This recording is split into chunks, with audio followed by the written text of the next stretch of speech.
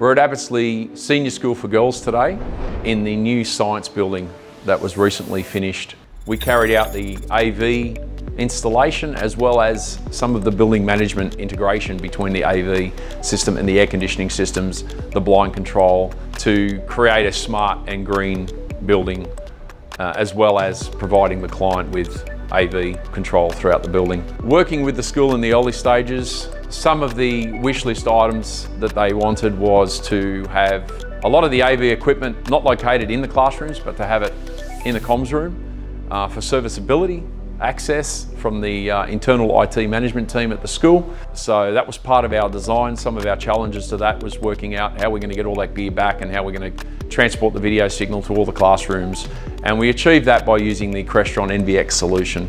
An advantage of locating all the equipment into the comms room, all the AV components, was to allow the school to have easier access to the equipment during school hours, to service the items if there were any issues. They can be addressed throughout school hours. The IT support staff don't have to go into a classroom to do any of this maintenance or support requests that may come through. The school also wanted a showcase item, and we created this LED 2.9 pixel pitch video wall, which is split over 3 levels, which the school can use for digital signage and showcase various items for some of their functions that they have.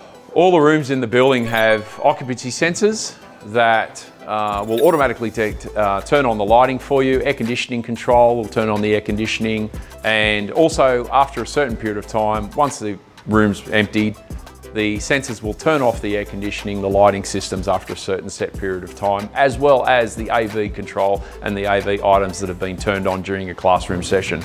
Most of the time we see rooms left on all day, classrooms, projectors, so those items are also shut down once the room is vacant. We're currently in one of the science labs, the new science labs that have been completed. In these rooms they use an ultra short throw Epson projector, interactive, with custom built podium for the touch panels for the AV control.